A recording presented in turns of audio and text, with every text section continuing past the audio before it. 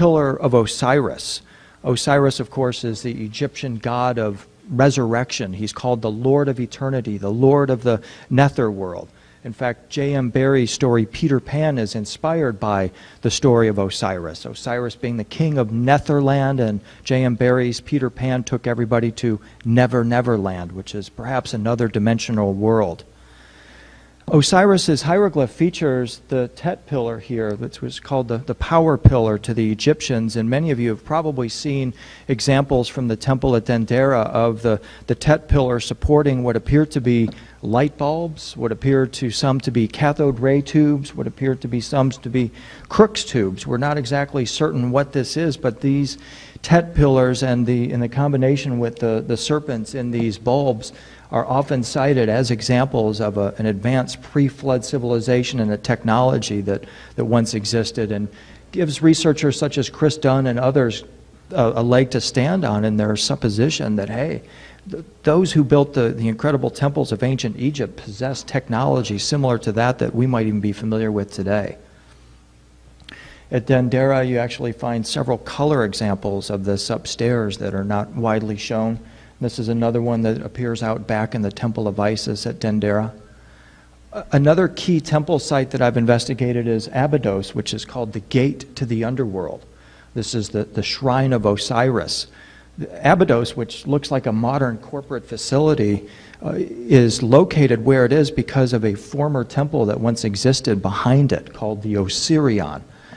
Researchers such as John Anthony West have examined the incredible 100-ton red granite blocks that we see here at the Osirion, and I have my picture here to reference the incredible size of these blocks. They've concluded that this is an example of a pre-flood temple. The conservative date for the creation of this Osirion is around 10 to 12,000 BC. Although there are other Egyptian researchers, indigenous Egyptian researchers who subscribe to the oral tradition in Egypt that tell us that this temple is in fact possibly older than 50,000 years old. This is John Anthony West, and he has noted that the Osirion, the incredible colossal red granite blocks at the Osirion, are found at only a couple other places in ancient Egypt, the Valley Temple beside the Sphinx and the Great Pyramid, and also at the Sphinx Temple itself. In fact, I've got a trip with John Anthony West to Egypt in January 2007. You're all invited to join us if you like. It's going to be a symbolist tour of Egypt, looking at these temples and looking at examples of advanced ancient technology. And so here we are again with the Osirion on top, and on the bottom is the Valley Temple with the incredible colossal red granite blocks. But when we come back to, and this is me standing beside these, when you're in this gateway here, which is what these blocks actually composed, it's an incredible feeling, because these stones, as even Dr. Zahi Hawass says, these stones speak. They talk to you. They are working on you from the cellular level on up. It's really an incredible experience. But when we come back to the Osirion, we see etched on the temple wall a very intriguing scene that actually has what I consider to be a sort of a corporate logo. Etched onto the wall is this pillar of Osiris symbol, which is actually what we saw in the hieroglyph just a moment ago. The Egyptian term for this pillar right here is called the Shuti pillar, and what Shuti means is enlightenment pillar. And we can see that the Egyptians used a form of a pun here. They have a serpent levitating or hovering in this enlightenment pillar. This is, of course, is an allegory, or later was used as an allegory by the writers of the Old Testament for the serpent of wisdom. Inside the Temple of Abydos is the Shrine of Osiris, and this is where we see the Osiris device. And I use the word device intentionally because this clearly looks like some form of a technology. But when you look up the word device in the dictionary, you find that that word means an instrument, it means an appliance, it means a tool, but it also means a symbol. So a device is an appliance, an instrument, a tool, and it's also a symbol. Think of a heraldic device or even a logo. And so this Osiris device is all of those things, I believe. It is an actual tool. It is an actual appliance. It is also a symbol that was used as the logo for Osiris and his mystery school, the mystery school that taught the mysteries of literally eternity. This is Isis, who's cited as the companion of Osiris, standing beside Osiris, and you can clearly see he is not a person. Osiris is a device. We might even think of it as a machine. The question is, what did the Osiris device do? If it's a tool or appliance, what function did it perform? Well, we learned from Dr. Richard H. Wilkinson from the University of Arizona that the Egyptians also called the Osiris device a tower, spelled T-A-W-E-R. And what tower meant was the bond between heaven and earth. So now we learn exactly what the Osiris device did, what function it performed. It united heaven and earth. When we look at the Osiris device through Hebrew eyes, we clearly see that it has a platform that resembles the biblical Ark of the Covenant. But what's attached to it, and by the way, the Ark of the Covenant was used as a transmitter. Some even think it was some form of a capacitor, an energy device. It held the 2 tablets of the 10 Commandments and the manna and other things. But the Egyptians clearly portrayed it with this enlightenment pillar attached to it. They referred to Osiris, this device, as the stairway to heaven. They called it the ladder to God, the backbone of Osiris, always featuring it as some form of a device that linked heaven and earth. And when we look at a depiction such as this, a color representation by my artistic collaborator, Mr. Dana Augustine, we see that they appear to be operating this device almost like they're drilling for oil, which isn't too wild of a speculation as it turns out. As I mentioned, part of my quest is to put mythology into the body.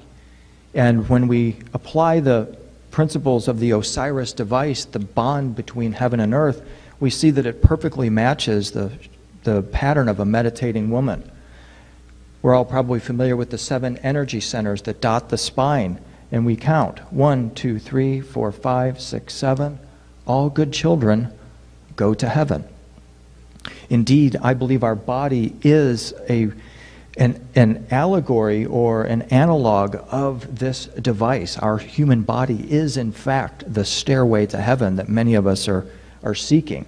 And by studying the Osiris device, this tool, this appliance, we can learn a tremendous amount about our body and how this link between heaven and earth is actually made. The connection that we want to make tonight with the Osiris device is that Egyptian myth and legend said that this device could drill holes in space. Today we call such holes in space stargates. And one of the things that I seek to do is to look at the human body as an interface between the earthly realm and the heavenly realms, as the gateway itself for our soul. Something very interesting and I think quite compelling happens when we go to the Temple of Hathor at Dendera, where they provide for us another example, another citation of the Osiris device. Here it is in a photograph I took off the temple wall, and this is a line drawing of this actual temple depiction here. And what we notice is that Isis and Nephthys are tending or operating the pillar. Here's the ark platform once again, but now we notice that something new has been added. They have added what is called the ship of the gods, also known as the bark of the millions of years. This is the ship that Osiris will ride into eternity, and they have clearly connected it with this Osiris device. Here it is in detail. But now what I want you to do is to compare the shape of that ship of eternity with the way modern science depicts a wormhole. And to me, there's a quite compelling comparison to be made here. And the question that I ask is it possible that what the ancient Egyptians are telling us is that the way that Osiris and the other Egyptian gods traveled into the stars for eternity was through stargates and wormholes? Now, to a traditional Egyptologist, that sounds absolutely ridiculous. In fact, to a modern technologist, that sounds crazy too. But my take is this, is that if you're interested in designing wormholes and opening gateways into other dimensions and traveling through millions or billions of light years of space-time by entering the mouth of the wormhole and traveling through it and coming out the other end as if there's nothing in between, then it would behoove you to go back and take a look at some of this Egyptian imagery in the text that accompanied it, because it will give you some incredible insight into the way the Egyptians thought about how we might be able to travel into the stars. So again, when you consult Google, here is a traditional image of the way modern science portrays the wormhole. Now again, the ancient Egyptians were creating craft with technological skills far beyond their time, well beyond or before the time of the invention of the wheel. And it has even been suggested that these craft enabled them to cross the earthly oceans. And so again, it sounds absolutely crazy to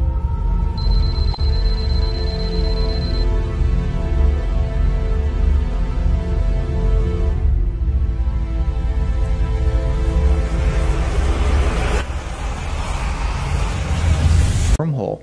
How does this correspondence come about? Who got this idea first?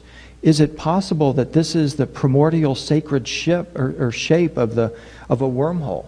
And somehow modern science, modern physicists have tapped into this primordial sacred shape? Or did they just simply model it after the way the ancient Egyptians presented their ships?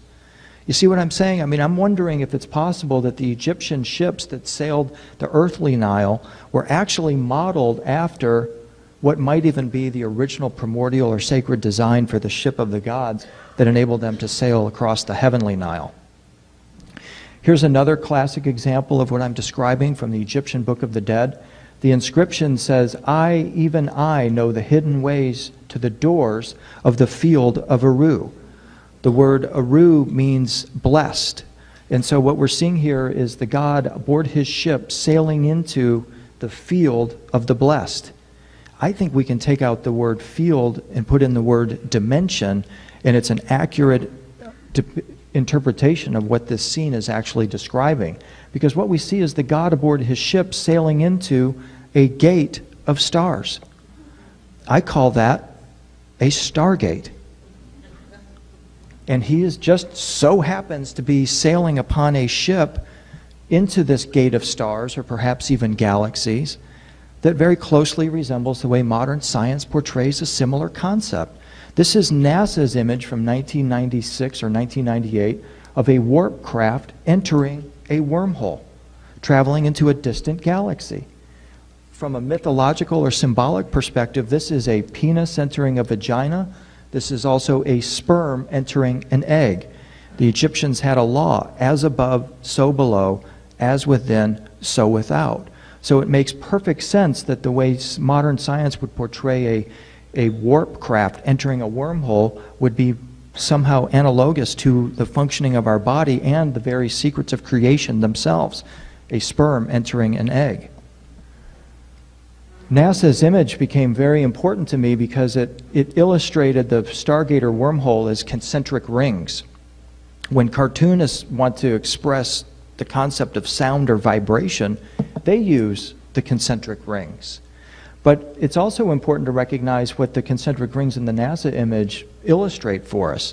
It illustrates a three-dimensional concept of the 2D diagram of the concentric rings actually represents a three-dimensional experience of going through a vortex or a gateway. So anytime I'm in a piece of artwork and now that I'm seeing the two-dimensional image of the concentric rings, I'm thinking that it actually represents a three-dimensional experience of entering the mouth of a vortex or a wormhole, traveling through the throat of it, and coming out the other end. Modern science tells us that if we're successful in harnessing the limitless energy of what's called the zero-point field, that we're going to be able to create these anti-gravity type warp drives and create a post-technological civilization. Understanding this science is literally the bridge to enlightenment. It's fascinating to me that another way of thinking about this bridge to enlightenment in its most simplistic form, the way we can symbolize it, is with the circle with the dot in the center. Isn't that simply a 0 point? Referencing perhaps the 0-point field. This symbol also represents the human eye. And there most certainly is a component to the eye that is involved in this. But what we're actually looking at here is the Egyptian hieroglyph for light, for enlightenment, in fact. And so I find it very interesting that the Egyptian hieroglyph for light and enlightenment corresponds so directly to the way NASA portrays a warp craft entering a wormhole. And it's my view that these two images are telling the exact same story. A craft is entering a stargate or a wormhole. A craft is entering a gate of stars, a stargate. And this is why I feel that modern designers or people who research the zero-point field or are interested in building these warp craft that would ultimately represent the enlightenment of our species can go back to imagery such as this and the teachings that accompany it and derive tremendous new knowledge from it. So I focus on the gods and their craft. And here we have the Pharaoh who is sitting upon his craft. He has his feather on his knee. This is symbolic of a very important Egyptian concept called Ma'at, which symbolizes cosmic order or cosmic truth. Only those whose hearts were light as a feather were able to access the field of the blessed. And we clearly see this figure aboard his craft entering into this net or this field. This field, again, is called the field of Eru or the field of the blessed. And the craft that this figure is portrayed riding is literally the bridge to that field of eternity. The field or dimension of the blessed is a sea of intelligent energy that permeates all of creation. It is creation. And what we're learning today is it is conscious. We're becoming reacquainted with these ancient concepts and beginning to bring them into our own spiritual reality as well as our technological reality. Again, as I said, only souls which weighed less than Ma'at, symbolized by the feather, were allowed to start the long and perilous journey to the blessed Eru, to the field of the blessed, to exist in pleasure for all eternity. And the question that goes along with this is that, how light-hearted am I? How light-hearted am I? And do I have the eye of light that will enable me to perceive these gateways and to actually enter them? The field, the zero-point field, connects everything in the universe to everything else like some vast invisible web. And here in the Egyptian depiction, we see the Pharaoh aboard his craft sailing into this field that could well be the field that connects everything to everything else. Mind and intelligence are woven into the fabric of the universe, says Freeman Dyson. And this is another depiction of the way modern science portrays a wormhole. They talk about the fabric of the universe, the fabric of the cosmos, and the opening of a serpent rope or a wormhole, the spreading open of the fabric of the universe. Many of us are familiar with this whole idea of the net of the cosmos, the fabric of the universe. And we have to remember that at one time we thought that the building blocks of our universe were atoms. But then our worldview shifted and we were told that it turned out that the atoms were not fundamental at all, but made of protons, neutrons, and electrons. And then we found out that the protons and neutrons are in turn made of quarks. And deeper still, we now learn today that tiny vibrating strings and membranes living in a space of 10 or 11 dimensions comprises our reality. And I just find it very interesting that when we go back to the teachings of Osiris, the Lord of Eternity, what do we find but the string that is lifted up? And I think that that string is symbolically representative of string theory, that maybe they did have some awareness of the tiny vibrating strings that comprise our reality. And what this enlightenment pillar was all about was a technology that enabled us to resonate with this fabric of creation and ultimately also to open stargates and wormholes. This, for example, is how we can describe the bending of space-time. This is an image done by Dana Augustine once again. But what I'd like you to do is to compare this image with these drawings here that were rooted out by Laird Scranton, another researcher who's looking into the symbolism of the ancient Dogon tribe of Mali. On the left, what we see is a diagram torn from Brian Greene's book, The Elegant Universe. Brian Greene is sort of the new Carl Sagan, the mainstream physicist who's telling us what is really the limits of our reality. And what he's portraying for us here is the fabric of space-time tearing and a wormhole growing. What we see on the right is the Egyptian hieroglyph to tear. And what we notice is that it's the exact same symbolisms that's being used. And the question that seems to emerge from this is, what's happening? Is Brian Greene a reincarnated Egyptian priest who's suddenly remembering all this ancient Egyptian symbolism? Or is modern science tapping into the original sacred primordial science that the Egyptians seem to have possessed? I think that that's exactly what's going on, is that the Egyptians had encoded this original sacred science, and modern science is using the same symbolism and even the same language because they're talking about the same science. And so in my view, when we see the Pharaoh aboard his craft sailing into the net, it could well be representative of the same concept that modern science presents, of the tearing open of space-time, the fabric of space-time, and the opening of a wormhole. And again, I believe that these two images are telling the exact same story of a craft going into a gate of stars, or a field or a net of stars. This is another of my favorite images from ancient Egypt. It's actually a funerary chest, and what we see is a goddess who's sailing aboard her craft.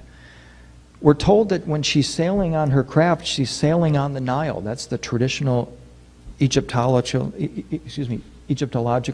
explanation for this diagram, this drawing. But we also have to figure in is the as above, so below law, which suggests that she's not sailing on the earthly Nile when she's aboard her craft. She's sailing on the heavenly Nile, which is in fact the Milky Way galaxy, the river of life. The Egyptians compel us to look at this imagery using the as above, so below law, and we can only explain this craft by suggesting that she's in fact riding on what we today would call a wormhole into eternity. Modern science again tells us that the universe is interconnected by quantum waves that carry on into infinity. Is it possible that that's what she's actually riding on, as well as these quantum waves that take us into eternity? The Egyptian Book of the Dead and many of the depictions of the Egyptian afterlife frequently will show us these watery canals and the afterlife that they spend in eternity. And what we have to remember is that these canals that they're sailing upon are not earthly canals. These are the heavenly canals. These are the heavenly waters that they're sailing upon. And when they're sailing, they are always portrayed sailing in their craft that resembles, again, the way modern science portrays wormholes. A couple more examples, very acute examples of these craft. And what we notice in this example in particular is that this craft is emerging from the waters.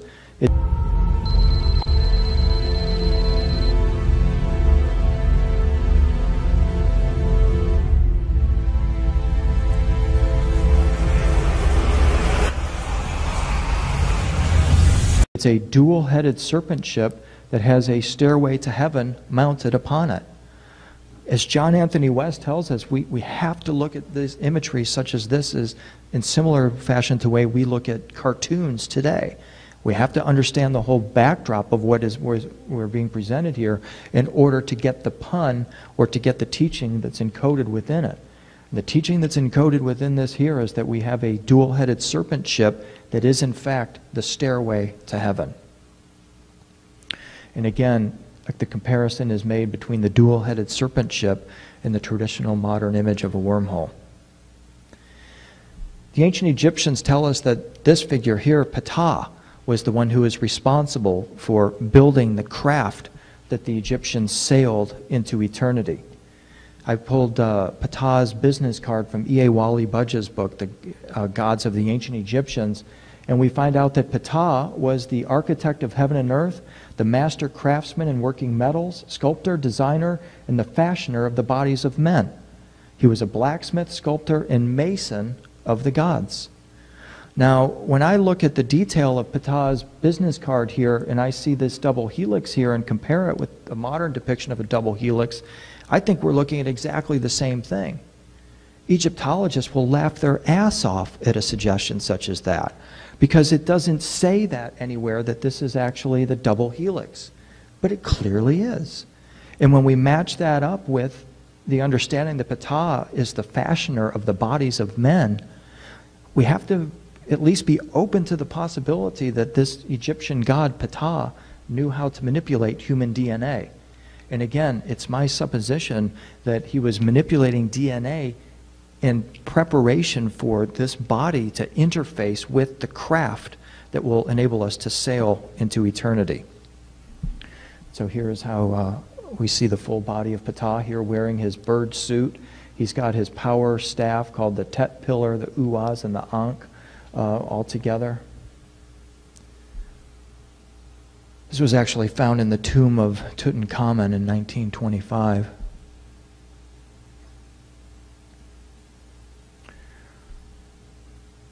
In the book of the Yom Duat, which is called the Book of the 12 Hours or 12 Gates, we see the Egyptian initiate, typically the pharaoh or the high priest, sailing on his craft into eternity. And so here we see him here in the center in his shrine. We see his boat sailing upon what could be the quantum waves once again. And when we pull the detail here, it looks like the front of the ship is disappearing into what could easily be imagined as another dimension. Again, sailing into eternity. This craft, this boat, according to the Egyptians, it, again, is called the bark of the millions of years. And it provides for us an insight into the secret of eternal renewal to the Egyptians. I believe the secret of eternal renewal has to do with stargates and wormholes. And this visual code is giving us, I believe, all the evidence that we need to follow that line of speculation. The Egyptians told the legend that at the dawn of each new age, the heron, the bird of light, would emerge from the center of the Milky Way galaxy, and it would climb aboard its craft. And what we notice is that the craft of the heron almost precisely matches the way Professor Stephen Hawking depicts a wormhole. And we have to ask, is it possible that this bird of light, the Egyptian symbol for the Messiah, actually came to earth riding upon a wormhole? In the Egyptian legend, this heron, this being of light, actually, not just a bird, would land on top of the pyramid of human civilization, and from its outstretched arms it would radiate light and then deliver a teaching symbolized by the key of life. What I'm calling your attention to here is that this perch upon which the heron is sitting is actually sitting on top of 1, 2, 3 pyramids. And what I ask is it possible that the 3 pyramids that that heron is sitting upon are in fact the 3 pyramids of Giza?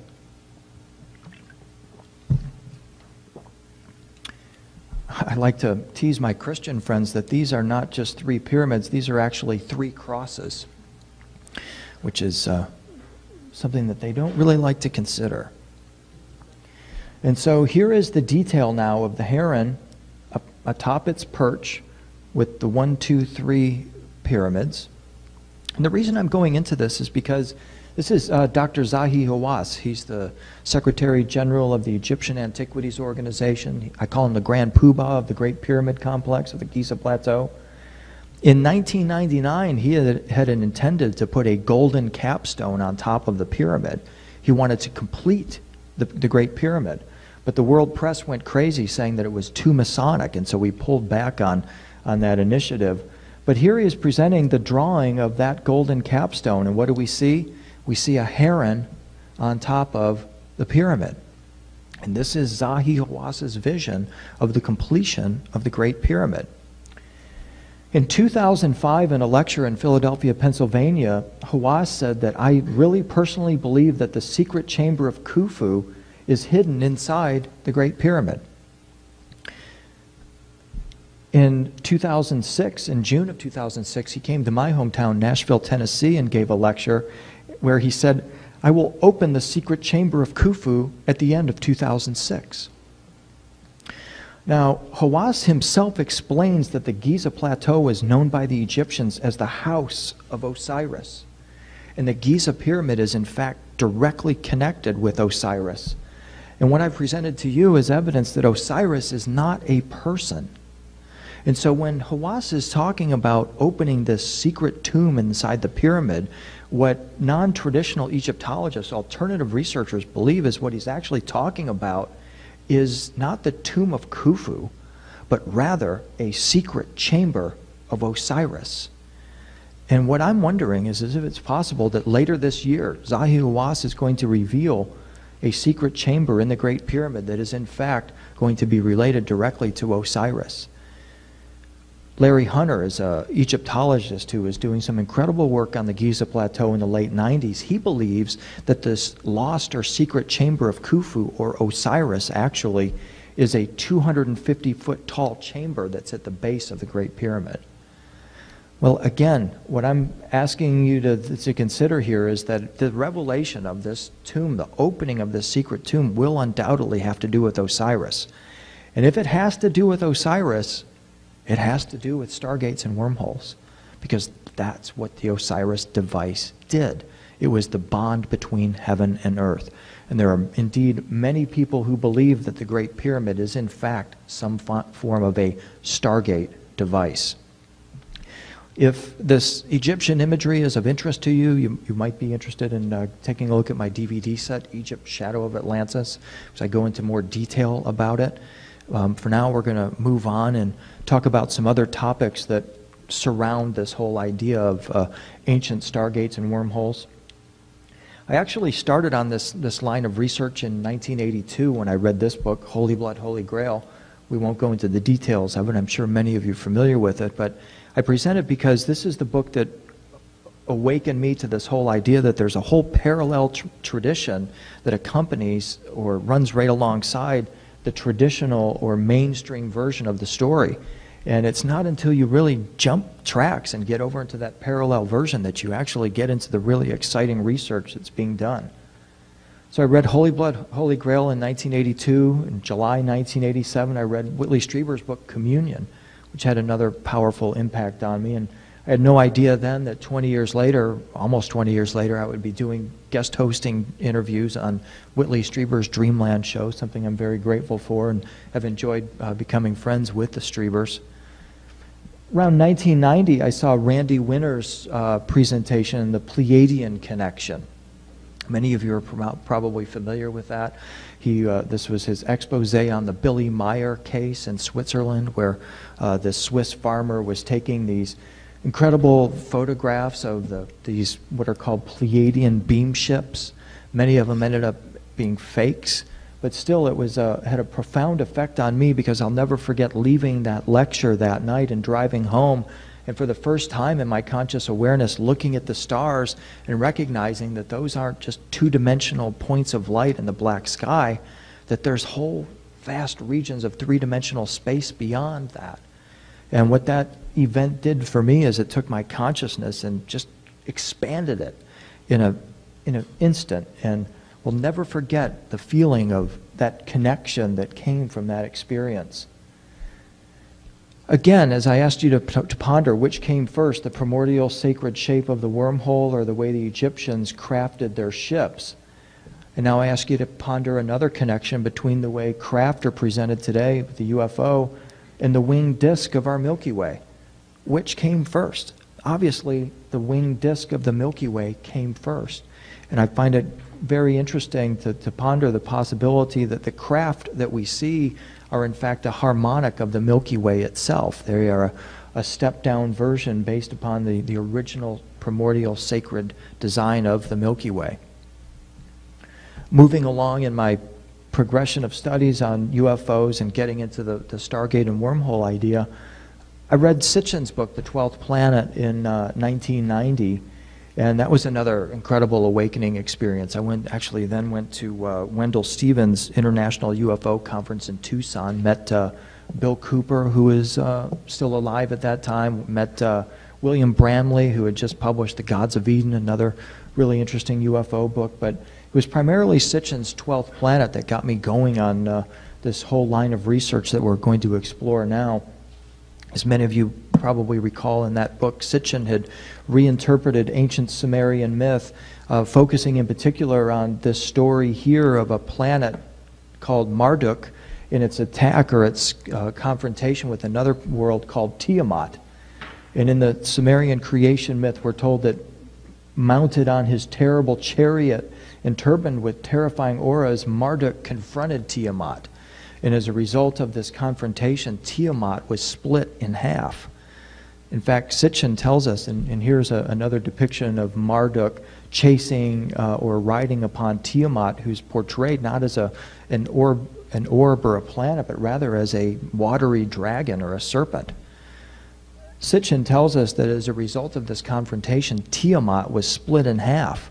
And one half of Tiamat became the asteroid belt circling the sun between Mars and Jupiter. The other half of Tiamat became Earth. To cite Sitchin, he says that Earth is Tiamat reincarnated. And he goes on to suggest that it's possible that Tiamat was in fact an inhabited world. So I pulled this Finlandia ad up here. It says, in a past life I lived in Atlantis and you thought the Titanic was a disaster. And here we see this broken goddess on the shore. And the broken goddess is Tiamat, who later becomes called Gaia or Sophia, the earth itself. Well, the interesting thing about this is the original bedrock story that becomes so familiar to storytellers and those who read myths and legends, the story of the dragon. And here we see a female who has control of this dragon, obviously representing Tiamat herself, this great heavenly goddess. In myth, the dragon is the guardian of treasure. And if you can get past the dragon, outwit the dragon, you have access to this tremendous treasure, which could even be a cosmic treasure. It's because of this treasure that I feel that so many legends surround this whole serpent idea, and the reason why we're raised to be afraid of the serpent. But yet then we're confronted with stories such as Moses, who lifted the serpent of healing. When Moses lifts that serpent of healing, he's doing exactly what the Egyptians said Osiris did. The Osiris pillar, lifting the serpent. And I believe that the Moses story is a derivative of the original Osiris story. Here we see Jason of the Golden Fleece fame being spit from the mouth of the serpent while the goddess Athena supervises this maneuver. And then later in medieval Christian art, they portray Jesus using a pillar or cross to open the mouth of something called the Leviathan, which is obviously being portrayed as the open mouth of a serpent, but in my terminology would actually be a wormhole. Today, the slaying of the serpent and the opening of the mouth of the Leviathan is ways that we can describe the opening of a wormhole. And once we slay this serpent, metaphorically speaking, it means that we will have regained this knowledge, or perhaps gained it for the first time, this ability to tear open holes in space-time and to actually enter the mouth of the serpent. I think it's possible that we might even be getting a much closer or sooner look at this than we might have imagined. My friend and colleague John Major Jenkins published a book called Maya Cosmogenesis 2012. And what John has noted is that the Maya 2012 prophecy centers on a prophecy that in December 2012, from the center of our Milky Way galaxy, here represented by this 8-rayed star, a ladder will emerge, and from out of this ladder will appear a serpent rope. And riding upon this serpent rope is an enlightened being, or perhaps a group of enlightened beings. Now, many consider John a genius, and I'm certainly one of them. And one of the takes that John presented in this book is that we can take out the archaic Mayan term serpent rope and put in the modern word wormhole, and we have exactly what the Mayans are describing is going to happen in 2012. A wormhole is going to open, and from out of it will emerge a group of enlightened beings. Find it highly intriguing to compare the way the Mayans portrayed this enlightened being riding the serpent rope with Marduk riding upon Tiamat as a serpent. These two diagrams appear to be telling a very similar tale. And it makes me wonder if, in fact, when Marduk slayed the serpent Tiamat, if in fact Tiamat was a stargate or a wormhole. After this celestial confrontation, Marduk became the chief god of Babylon. His symbol is a tool, a spade, called a mare or a mar. Well, That's what scholars call it. They call it a tool or a spade, but it's possible this is actually something different. Marduk. I like to joke that when I first moved to Nashville 25 years ago, I had to learn to speak Southern. And a friend of mine put this in front of me and said, "Here, read this." And so I read it, and it said, Mr. Ducks, Mr. Not Ducks, Mr. Two Ducks. And he said, "No, you have to read that by speaking Southern." So he demonstrated it for me. This actually reads, "MR Ducks, MR Not Ducks, MR Two Ducks." And now we're speaking Southern. The reason why I present that is because in 1982 I had that strange word Marduk implanted in my consciousness in this kind of humorous way, and I never forgot it. And when it came back up in Sitchin's book, I'm like, wow, hey, that's pretty cool. MR Ducks, MR Not Ducks, MR Two Ducks. MR actually means brightness or shining. And so I think it's just slightly ridiculous to think that Marduk, this god of enlightenment, is standing before a spade, as in a gardening tool. But yet the meaning of it means brightness or shining. I mean, I've never seen a bright or shining spade. I think we're talking about something entirely different here. In fact, when we flip over to Egypt, we find out that the Egyptian hieroglyph of MR is a pyramid. Egyptologist Mark Lehner, who's a close associate of Zahi Hawass, has stated that the ancient Comitian term, the ancient name for Egypt, that term for pyramid was something he calls MR dot pyramid. Lehner bases this on his translation of MR as place of ascension. That's what the Great Pyramid was to the original Comitians, a place of ascension. And isn't it interesting that the MR was also used to describe what appears to be something that is ascending here? In fact, when we go back over to ancient Babylon, we find out that the temple dedicated to Marduk, called the Isagila, where the Mar or Mare was located, was called the Lofty House.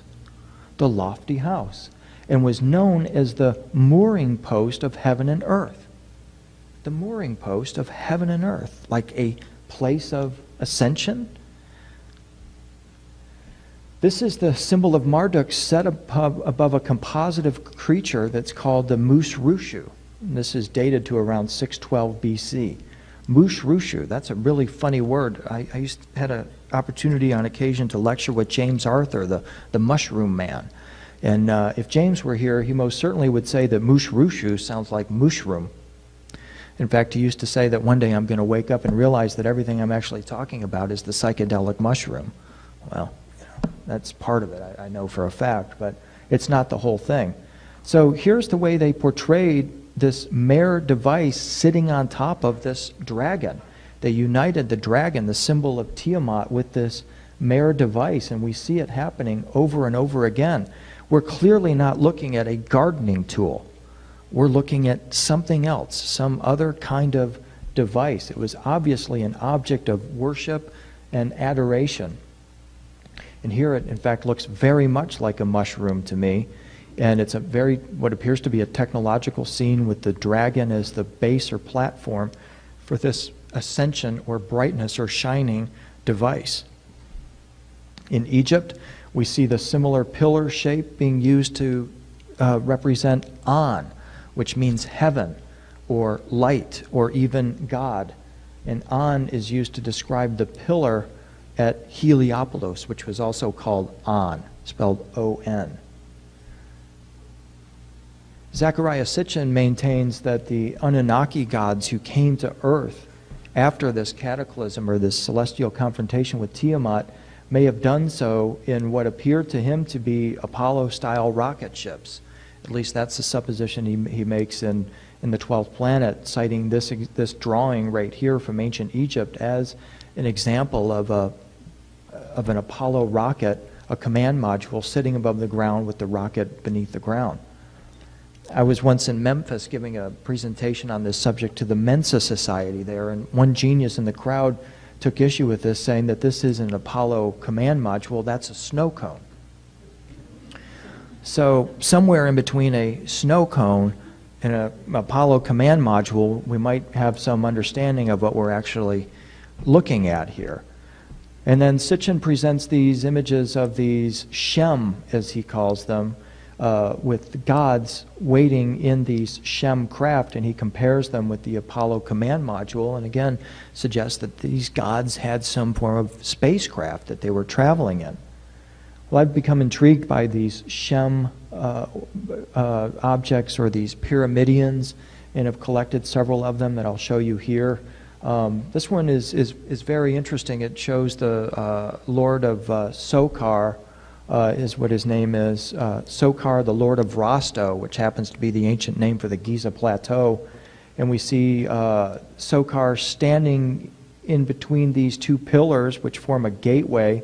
He's standing on the Egyptian symbol for truth, and these goddesses here appear to be either beaming him Reiki energy or in a prayer posture here. We see the winged sun disk hovering up above, which is a common motif that was shared by both the Egyptians and the Sumerians. Here's another example where we see the same two figures who are in the prayer posture here, and now we see the god up above in the craft.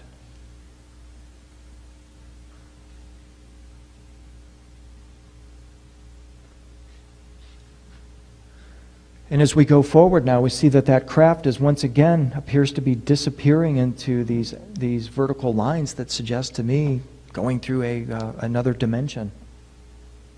This is Osiris standing in his shrine. And here is the Shem, or the pyramidion, that features the entire scene. We see the winged disc up above.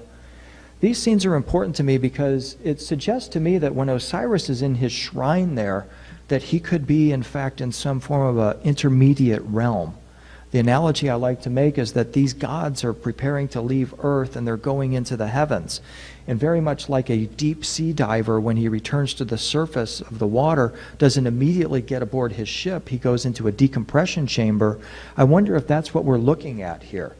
And in fact, I've had a gentleman in my audience before who's an aircraft engineer, and he likes to think of it in terms of Star Trek, that maybe what we're actually looking at here is some form of a transporter device, a device that takes these beings off the Earth and then puts them aboard a ship, and then it's the ship that actually takes them into the wormhole itself.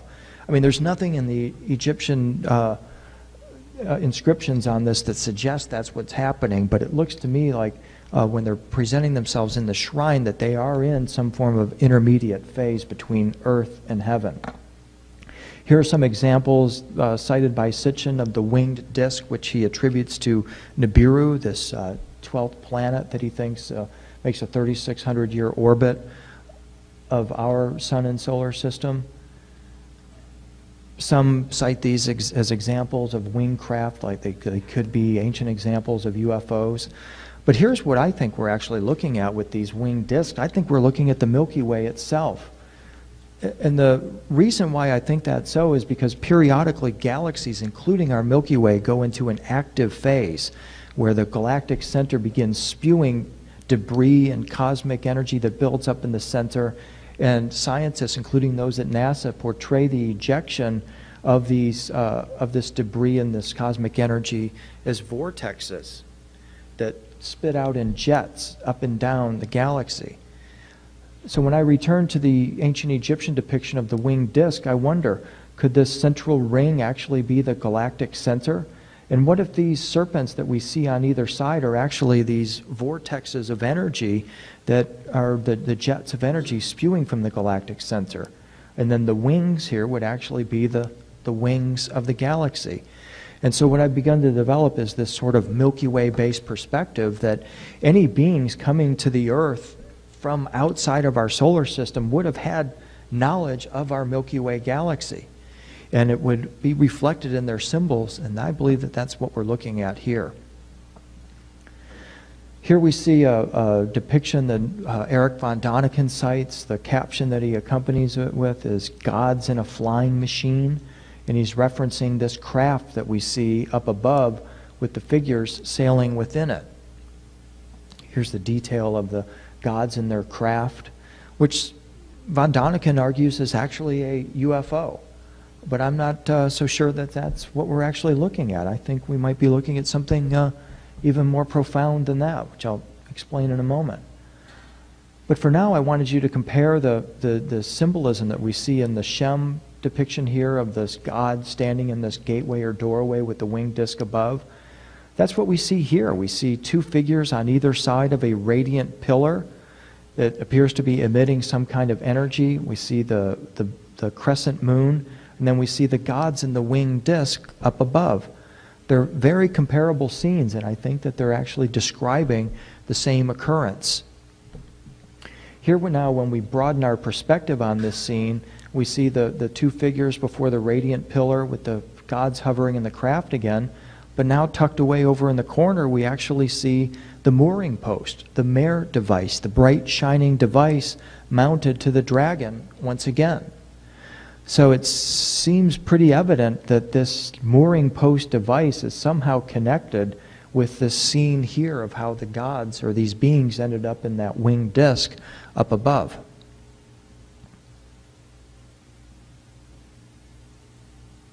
Sorry. Now we jump to a Neo-Assyrian depiction from 1049 BC. And what we see is the goddess Inanna standing in front of the same mare device with pointing to this pine cone shaped top. We see a serpent entering into or exiting from the device, and we see her satellite dish up above.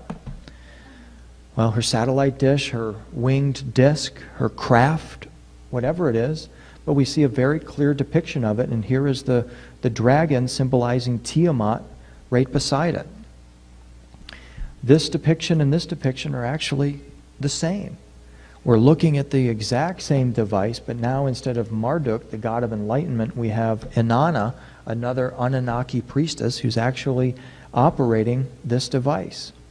She is performing the exact same ceremony that Moses performed earlier of the lifting of the serpent. If this were a presentation about the myths of the body and activating the body's latent spiritual capability, we would be talking about Kundalini energy rising up the spinal cord. There are numerous ways that we can look at depictions such as this, but all of them refer ultimately to ascension, which is what these scenes actually describe. What we note here is that this mare device is mounted to a Babylonian-style ziggurat, which is what we see at the bottom.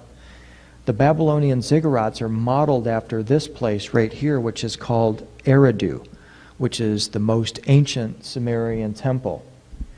Eridu, after the kingship was descended from heaven, kingship was in this place called Eridu, the pure place. And it looks again like some kind of a massive corporate facility. In fact, the picture that Sitchin presents of the Anunnaki, the beings who built this place, was that they're a intergalactic or certainly interstellar gold mining conglomerate. The Baghdad Museum in Iraq on their website features these figurines from 4000 to 3500 BC that were found at Eridu. And we can clearly see that the being on the left appears to be some form of reptilian form. The being on the right appears to resemble what we call today the non-organic beings called the Greys. Perhaps they were the original inhabitants of Eridu or interacted there. As I've discussed in several of my books and in articles and presentations, Saddam Hussein believed that he was the reincarnated Babylonian king Nebuchadnezzar. And he had gone about assembling all of the ancient texts that he could get his hands on relative to Eridu and the goings-on there in the beings that dwelled there and the secrets of their bright, shining object that I believe opened stargates and wormholes.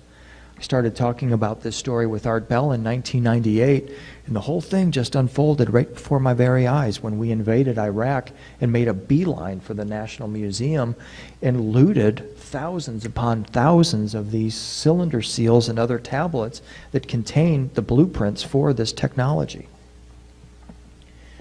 In Eridu, we're told that Alulim became king and he ruled for 28,800 years.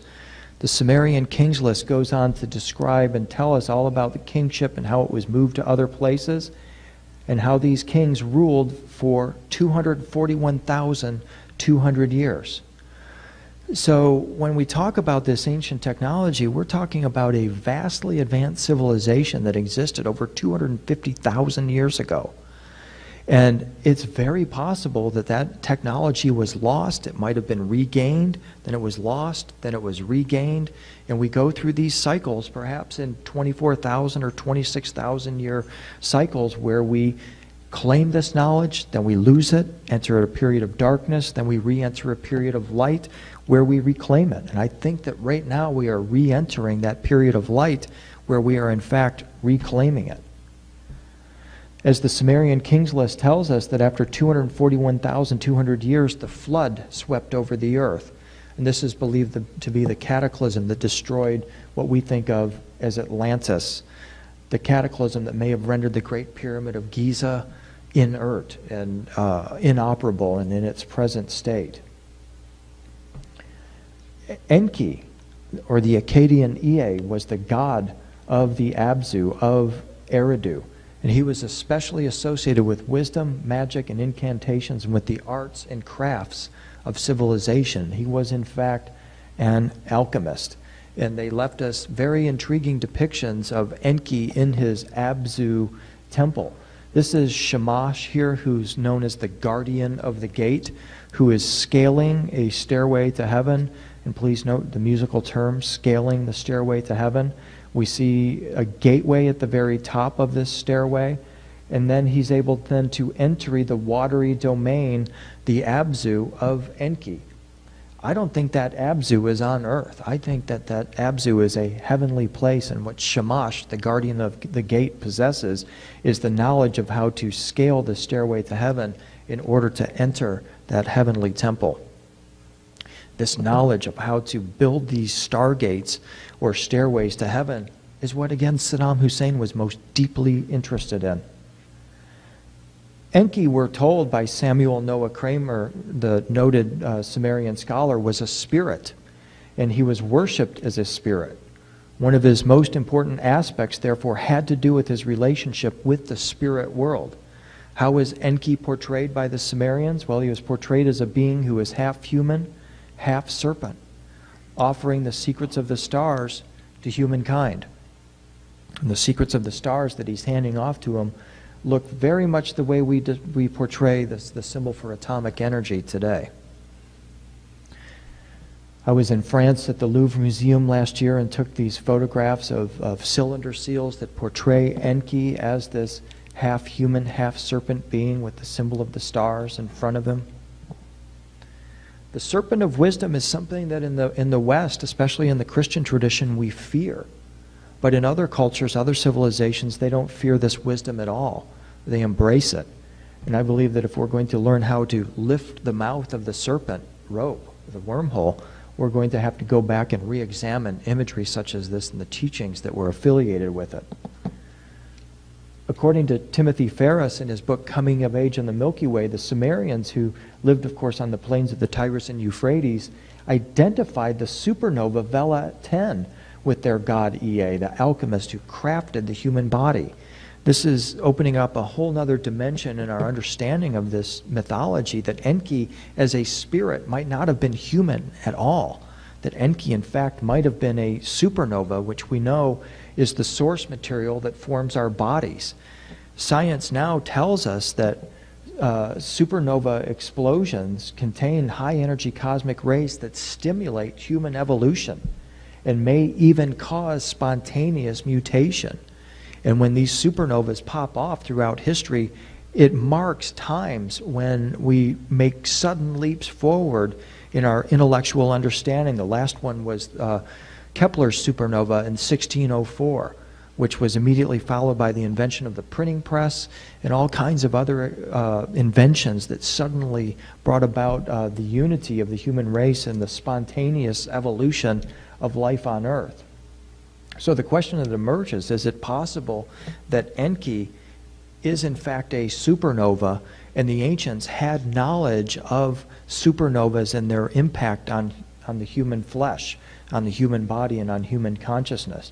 I mean, this goes to this whole idea that they had a much more profound and expanded view of our cosmos than we're giving them credit for. By the way, Enki is considered to be identical with the Egyptian god Ptah, who was the master craftsman of the human body and also was the being who manufactured the craft of the gods. He's also portrayed as in a half-human, half-fish form in Babylon, where he's called Oans. And I bring this up because in Mesopotamia around 1000 BC, we see the priests of Oans, or the priests of Enki, clad in their fish garments, standing before a radiant pillar that's emitting some kind of energy that they're going to harvest and put inside these pails, while Enki hovers above in his craft, his winged disc, which again, von Daniken would ask us to consider as some kind of a UFO. But actually, I wonder, is it possible that when Enki's portrayed in his winged disc, it's representative of perhaps a light, an energy, a vibration that comes from the Milky Way itself? I believe that we have to at least allow for that as a possible interpretation because the imagery so perfectly corresponds.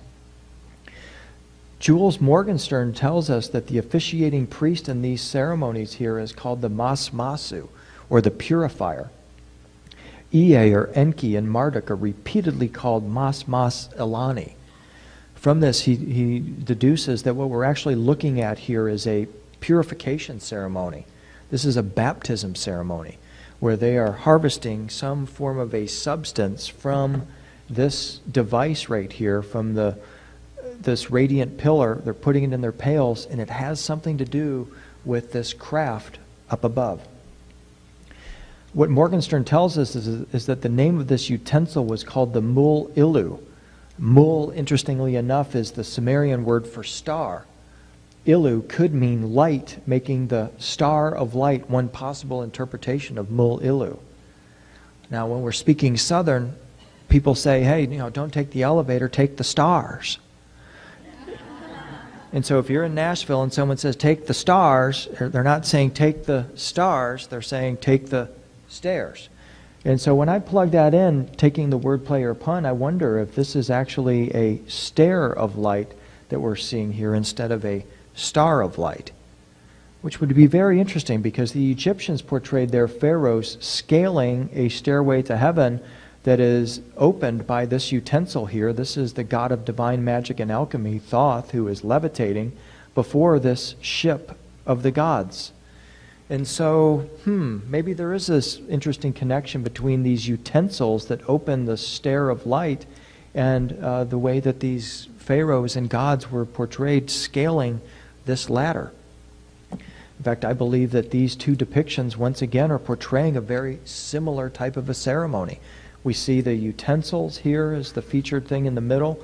We see the stairway to heaven, and we see the ship of the gods waiting once we have gone through this purification process. And here would be the craft or the ship of the gods. And once again, in the detail here, we see the craft or ship of the gods. And now, once again, we make our comparison between the way the Egyptians portrayed that ship and the way modern science portrays a wormhole. A Neo-Assyrian cylinder seal from 1000 BC portrays a virtually identical scene where we see the priests on either side of the radiant pillar with the craft up above. This time we actually see that this winged disc or craft is emitting some kind of an energy here, and they appear to be harvesting that energy. In this Assyrian scene, we see now eagle beings on either side of the priests here, which is very interesting because some believe that this is what the Anunnaki actually looked like. What's intriguing about these eagle beings, though, is that this is how NASA portrays a spacecraft today. When we first landed the man on the moon, the first words back were, "Houston, this is Tranquility Base. The Eagle has landed." And we know from that we're not actually talking about a bird that has landed on the moon. We're talking about a spacecraft. Flying on eagle's wings is often a reference to ascension or soaring into the heavens. And so here in these scenes, we have these beings that are portrayed as humanoids or angels but they're also portrayed as eagles, as beings of ascension that take us, in fact, into the stars. And so I think that when we plug those symbols and puns into this equation here, that what we're talking about is beings that have something to do with ascending into the stars, and that's what this winged disc or craft has to do with as well.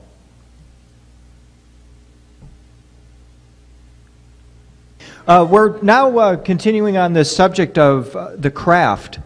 And as you've probably ascertained, I like to employ the wordplay or the pun to help kind of pry open stuff that might not normally be apprehendable to the conscious mind, the surface mind. I also like to use the dictionary as a research tool. And when you look up the word craft in the dictionary, you learn that craft means a skill. Craft is a boat, a ship, an aircraft. Craft refers to work, and craft also refers to technology. And I think that if we're going to be trying to understand the craft of the gods, these winged discs, that we have to interpret them on all of these levels here. We have to look for the skill behind them. We have to look at them as boats or ships or aircraft, which is what they certainly are. We have to look for the work behind them and also try to understand the technology that we see presented in this symbolism as well. The craft, it turns out, is also an alchemical term. This is what the alchemists referred to as their great work, as the craft. And the craft of the alchemists is transmuting an impure soul into a pure soul. It's often thought of as taking lead and turning it into gold, or taking gold and turning it into the white powder of gold in the research of Lawrence Gardner.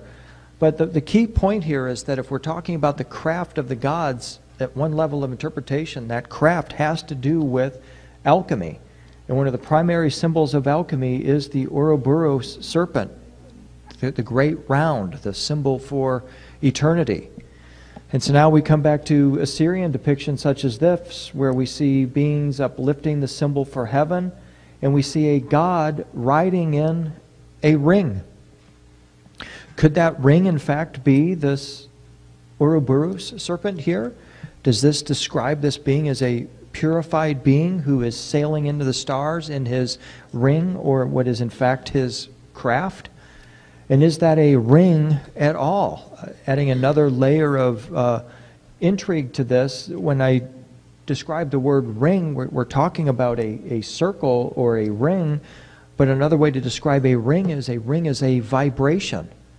So what if in fact this portrays a being who has shifted his vibration, and he is in fact riding that vibration into another realm, into the heavenly realms? In fact, what we see here is the comparison between Enki and his craft, and now the Zoroastrian god Ahura Mazda, who's riding in his winged ring, and he also holds in his hand a ring or chakra of power. The word chakra meaning ring, and we, as we know, have at least 7 of those dotting our spinal cord system. We're told that in Persian mythology, Iranian mythology, that this chakra or ring of power in his hand is called the ring of cosmic sovereignty. The ring of cosmic sovereignty. Now, I don't know what that means to you, but what it means to me is that this being here is able to go and do just about anything he wants. I know there's a lot of people that talk about earthly sovereignty, and what that means to them is unplugging from the U.S. government and becoming a sovereign being. Well, I think a more fruitful approach to life might be trying to become a cosmically sovereign being, which means a being who's capable of shifting or adjusting their vibration, their ring, and sailing into the stars. And so here we see the detail of Ahura Mazda, again, on his winged ring with the familiar serpents down here, what are symbolically serpents, emanating from the ring. This whole idea of the craft of the gods and of it ultimately being a traversable wormhole is traced right back to Carl Sagan's book Contact, which was later made into a film. As many of you probably realize, Carl Sagan wasn't a really big fan of the UFO culture and investigation into UFOs, and in fact he pretty well ran people into the ground who thought along these terms. And so it makes it kind of suspicious or just a little bit strange that he would write a novel about first contact with an extraterrestrial civilization. And the problem that he ran into when he wrote this novel was that he had to find a way for this civilization to come to Earth. They needed some form of a craft to travel the stars. And this is when he contacted his friend, the physicist Kip Thorne, and together they came up with this idea of the traversable wormhole. In the movie, this traversable wormhole was opened by a device that was a machine that was built from plans that were discovered by Jodie Foster in the movie. She played this astronomer named Ellie Arroway who was listening for messages from the stars and made contact with this message. And what it ultimately told them was of this machine and blueprints for creating this machine that's a hyperdimensional Stargate. And in the film, they portrayed the machine as looking like this. And it was really an extraordinary piece of special effects. I loved it overall. But the really interesting thing to me about this story was the name of the character that Carl Sagan chose to be the builder of this machine. His name was S.R. Haddon of Haddon Industries. He was this sort of Howard Hughes type figure who was, a master of technology, sort of like the Enki of the modern age. And I was intrigued by this because S.R. Haddon, that's a name of an ancient Babylonian king who ordered the rebuilding of Babylon in 681 BC. Babylon is where the gate of the gods was located, the Tower of Babel, here represented by this tiered ziggurat. And originally the Tower of Babel, the word Babel meant gate or ladder to heaven. But Yahweh or Jehovah, the Old Testament custodial God, decided he didn't want company at that time, so he smashed our tower or gate and separated humankind by language. But throughout time, there were others that came along that attempted to rebuild that gate and to rebuild Babylon, and S.R. Haddon was one of those figures. I had a chance to interview Richard C. Hoagland on Dreamland one time, and the reason I wanted to talk with Richard above all was because I knew that he was friends with Carl Sagan. And he had spent long hours conversing with Sagan on some of these subjects involved in contact and other things that are of interest to us. And so I asked Richard about this. I said, Richard, in Contact, Sagan named his character who built this machine, the hyperdimensional Stargate, he named him S.R. Haddon. I said, Richard, do you think that Carl Sagan was telling us a message or giving us a clue about where this technology really came from? And his response was, damn right he was. In fact, he cited Emily Dickinson, who had a famous line that she said, tell them the truth, but tell it to them slant. Tell them the truth, but tell it to them slant. Which means essentially to me that, hey, some are going to get the message. Some are going to go find out or recognize that S.R. Haddon is the name of the ancient Babylonian king who rebuilt Babylon and connect this machine to ancient Babylon. The others, it's just going to go right over their head and it doesn't matter to them anyway. But I think that Carl Sagan was indeed telling us a very deep secret, that the secrets of this gate of the gods, this Stargate technology, is or was or is in ancient Babylon, modern-day Iraq. This is a 9th century BC Babylonian depiction of the lowering of kingship, the symbol of kingship, this 8-rayed star. And here we see the king in his with his watery costume on, sitting upon his throne, sitting upon these waters here, which again symbolize the earthly waters and the heavenly waters.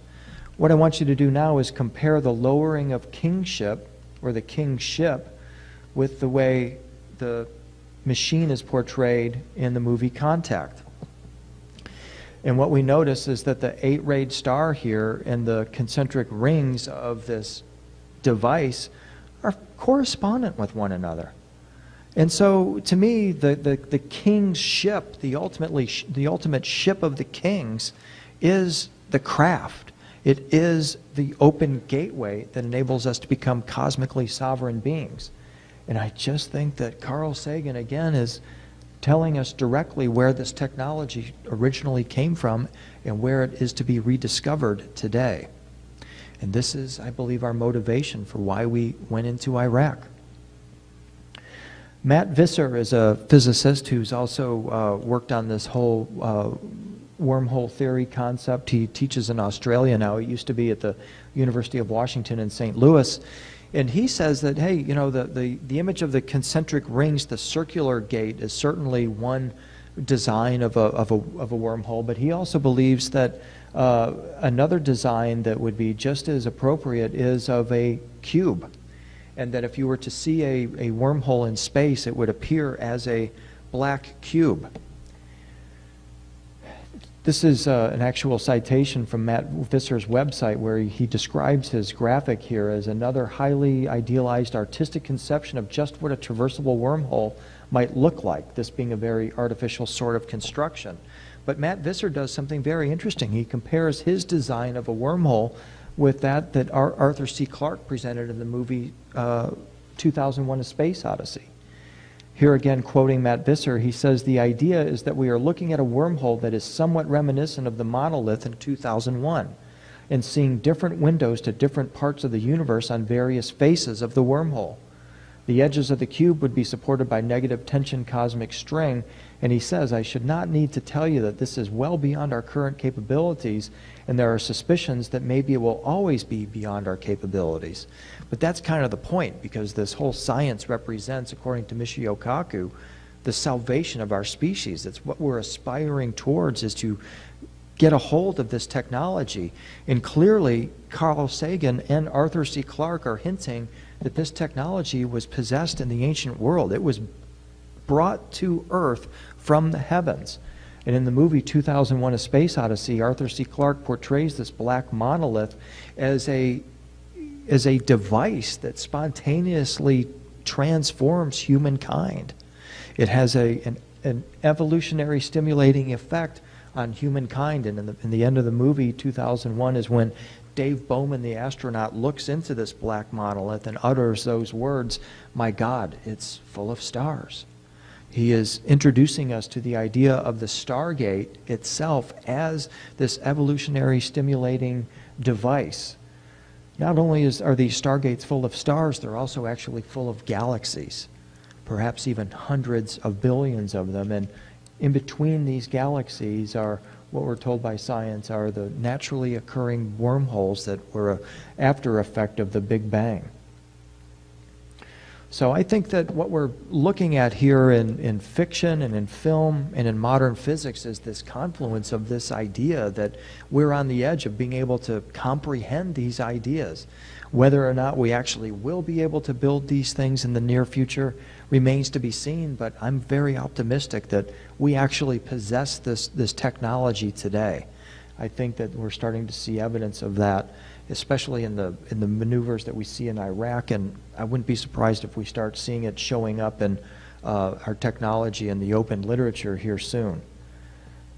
Michio Kaku likes the idea of this black cube of space as the wormhole. At least he featured it on the cover of his book Hyperspace, A Scientific Odyssey Through Parallel Universes, Time Warps, and the 10th Dimension. Here is clearly Arthur C. Clarke's Windows into Time concept, and also that presented by Matt Visser as the ideal image of a wormhole. And when we return to ancient art, we see some very intriguing examples of a black cube as this symbol of all that is.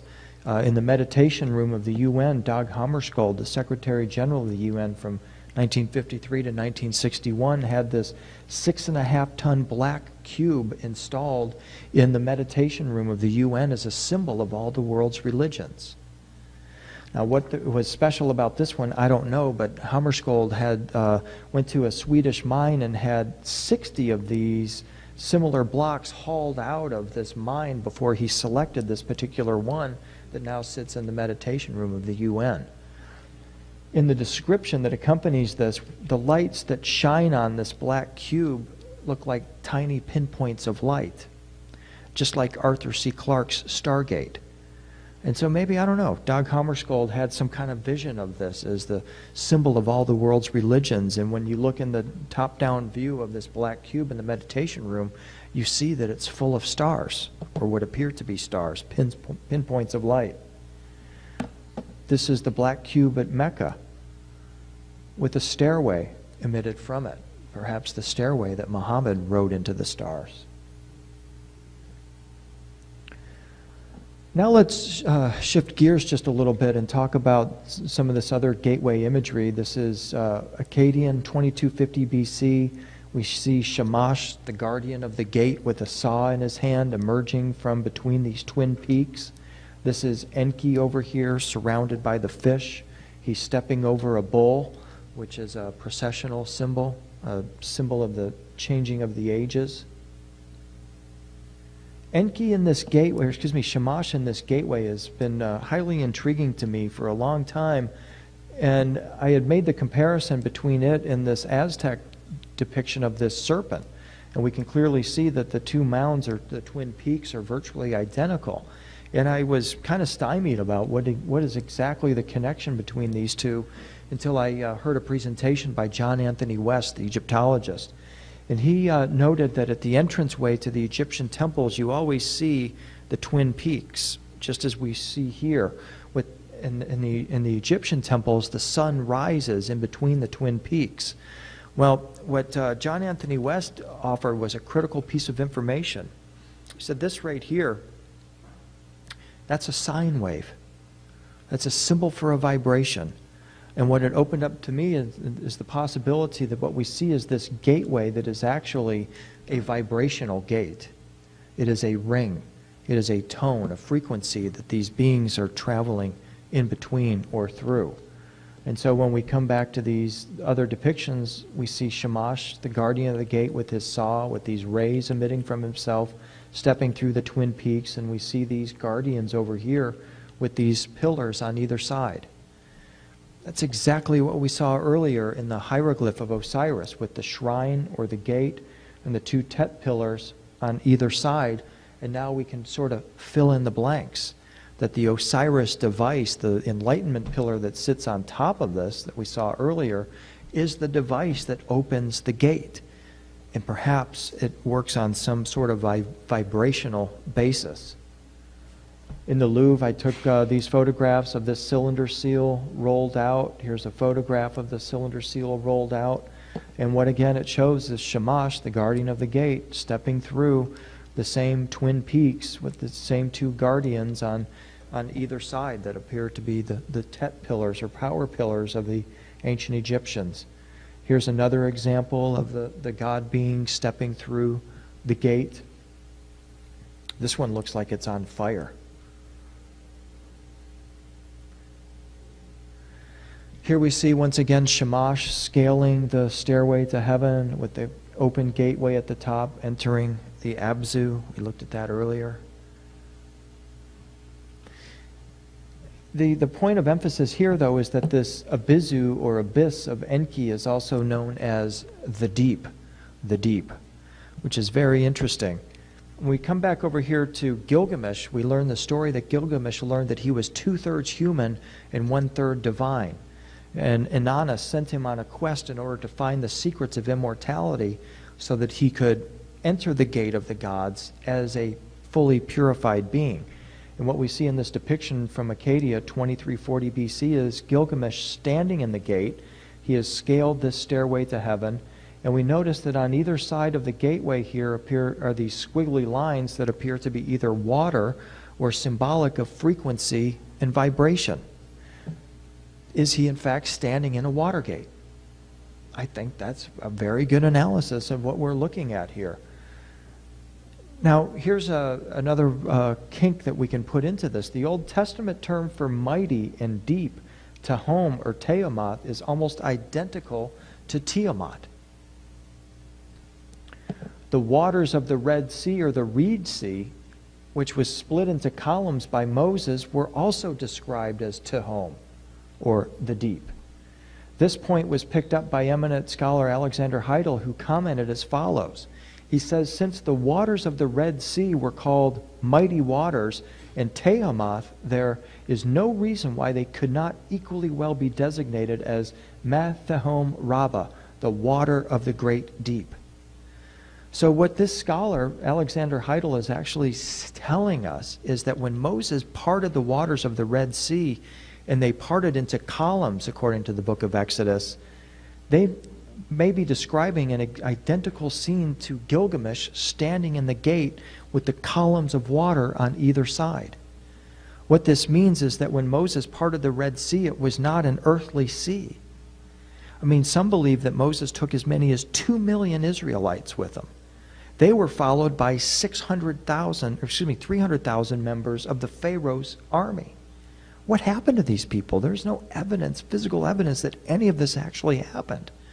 I believe it's because it's an allegory. It's a remembrance of a far more ancient story of what may be, in fact, the origin of it may be, in fact, Gilgamesh parting the waters of the mighty deep and entering the gate of the gods and entering the Stargate itself. Now, another thing that reinforces this take is that scholars argue, is the Red Sea called the Red Sea or the Reed Sea? There's a very big difference between the two, and it's critical if it's actually the Reed Sea, because the Egyptian term, they called the field of the blessed, the field of Eru. And another term that the Egyptians used for the field of the blessed was the field of reeds. And as I suggested, the field of reeds might in fact, or the field or dimension of the blessed might be the same thing. And so if Moses is parting the Reed Sea, and it's the field of the blessed, it suggests that he also, from another angle, is opening a gateway to another dimension and entering the real promised land, which is not a pathetic dot of real estate on earth. It's the promised land in the stars. Gilgamesh in the Watergate, just like the gateway composed of water in the movie Stargate, right? This is worth commenting on briefly. In the Gilgamesh epic, we're told that that Gilgamesh entered the crossing point. The crossing point, and the name of that crossing point is Nibiru. And I've long surmised that Sitchin's planet Nibiru is not a planet at all. It's described as a star, a gate, and a crossing point. And it drives scholars crazy, but I put the words star and gate together and surmised that Nibiru is in fact a stargate. And the means by which these ancient gods, the Anunnaki, came to earth was through stargates. Straight is the crossing point, the Nibiru, a gateway, and narrow is the way that leads to it. Strange, this is exactly what the Nazarene pathfinder Jesus said about the gate to God in one of the Beatitudes in the Sermon on the Mount. Narrow is the gate, straight is the way through the gate. Straight is the crossing point, the gateway. The New Testament author obviously borrowed without attribution directly from the Epic of Gilgamesh. In Gilgamesh's parting of the waters of what I think are the gateway to the cosmic ocean. The archaeologist David Rohl believes that whatever was built on top of this massive corporate facility, this massive foundation, was probably the structure that is described in Genesis as the Tower of Babel. And again, the Tower of Babel was a gateway. It's portrayed as this vortex, this upward pointing vortex, but in the original translation of the word, it meant gate or ladder to heaven. But again, Yahweh decided he didn't want company, so he smashed our tower, smashed the gate, closed the gate, and separated humankind by language. Afterward, the meaning of the word Babel was changed to mean confusion and nonsense. Yeah, it's nonsense, this idea about stargates and wormholes. It's impossible for us to do this. I don't think so. I think the ancient record is clear that gateways were the whole motivating or coagulating force that brought humankind together with the gods. And these stories are being recreated for us today.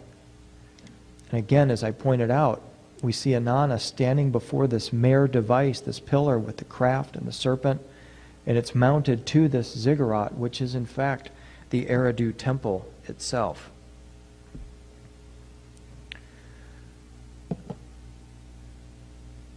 Now, if we're going to open gateways, modern science tells us that in order to do that, we need what's called a particle accelerator. And I believe I found evidence of an ancient particle accelerator, and that's what I want to talk about now for the next few minutes. The Tower of Babel, we're told, was modeled after the ancient cosmic axis, which was called Meru. Meru. Meru is the ladder to heaven, the cosmic axis, the stairway to heaven, and this is a diagram of Meru from a 2nd century Chinese manuscript. Not only was Meru the basis for the Tower of Babel, but Sumer itself was named after it. Sumer was called Sumeru.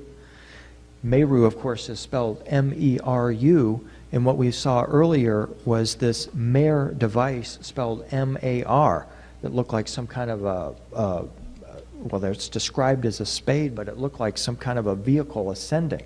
I think the diagram is actually referring to this device right here, the Meru cosmic axis. Again, coming from a 2nd century Chinese manuscript. This has been a very intriguing diagram to me for a number of years, and when we follow the more detailed path of it, we see what appears to be almost like a vertebrae system. It looks strikingly similar to a human vertebrae system, among other things. At the apex of this Meru pillar is a triangle, or a pyramid, which is symbolic of a place called Shambhala, which was the name of the place where this Meru pillar was originally located, Meru being the name of the center of Shambhala, and Shambhala being the name of the place of also known as the realm of the immortals, the home of the immortals. Now, Shambhala is one of those really funny words because it has within it words we've already discussed tonight, including Shem, which Sitchin identifies as the shining fiery stone, specifically the capstone to a pillar. And Sitchin identifies this as the craft of the Anunnaki. Shem is the root of our word shaman and also of Shambhala, the realm of the immortals.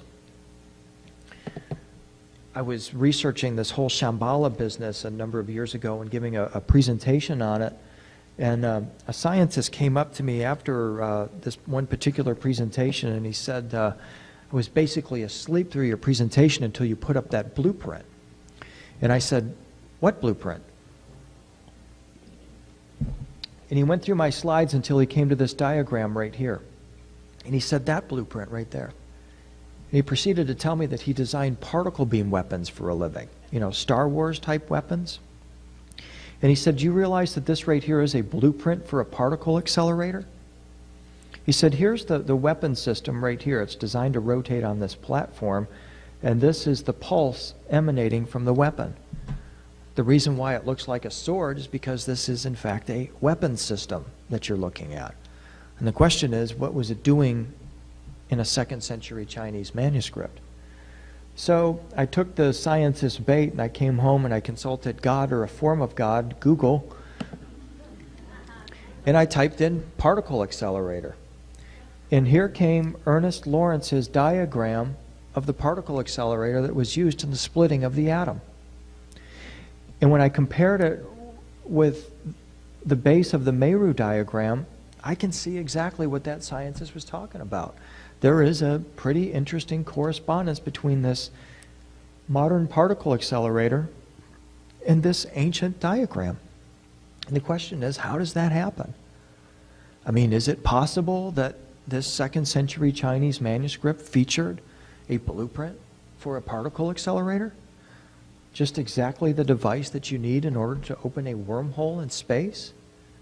And this diagram, again, is the model or possible model upon which the Tower of Babel, the gate, is based. Paul Davies, writing in Scientific American, theorizes that one day we will be able to build giant space-based particle accelerators that open wormholes. And when I look at the two, I sort of see a correspondence. I think that maybe this is, in fact, a blueprint for an ancient particle accelerator. And it's also a harmonic of the human body as well. From a spiritual perspective, that's what the body is. From the soul's perspective, this hunk of flesh is actually a stairway to heaven. And if we could learn how to manipulate it or operate it properly, there's no telling what we could actually do. This looks like a sword, and it's the proverbial sword that is beat into a plowshare. Because with understanding that this is a particle accelerator, we can indeed make and build incredible weapons of mass destruction. This is why politicians and military types are so interested in ancient research. But we can also build weapons of peace.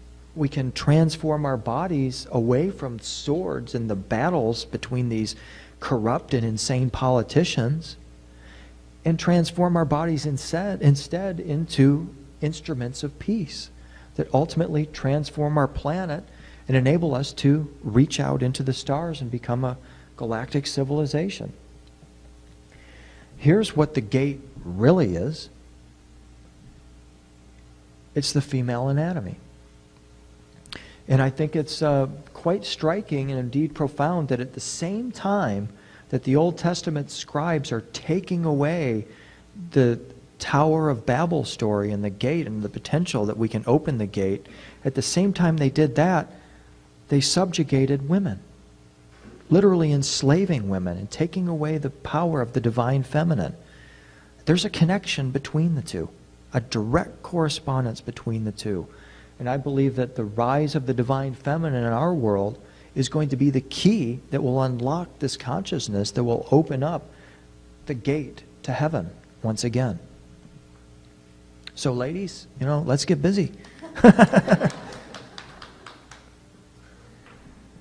We're told that the Egyptians modeled the pyramids on the primordial mound that rose out of the waters of the abyss at the time of creation. And these, in fact, here are symbolic of the primordial waters rising out of the moment of creation. The pagodas of India also model a similar concept. They were deliberate replicas of Mount Meru. Like the towers, these mountains were widely envisioned as terraced structures, and that's what we see. And as the mountain pierced through the heavens, its 7 or 9 layers correspond to the imaginary sheets of heaven, as they're described, that lay superimposed over one another. So what we see here is the cosmic pillar Meru piercing these sheets of heaven. And I think that's a very intriguing description, because remember, the ancient Egyptians portrayed a symbol that meant to tear, and it corresponds with the tearing of the fabric of space-time. Space-time in this case is portrayed as sheets or fabric that can be torn. And so I think the ancients are clearly leaving us a kind of a message here that this is about this diagram, this Meru, these Meru stories and myths are about the tearing of holes in space-time, and to go back one time to piercing the sheets or veils of heaven. This is, in fact, a pagoda that's in San Francisco. You see it at night.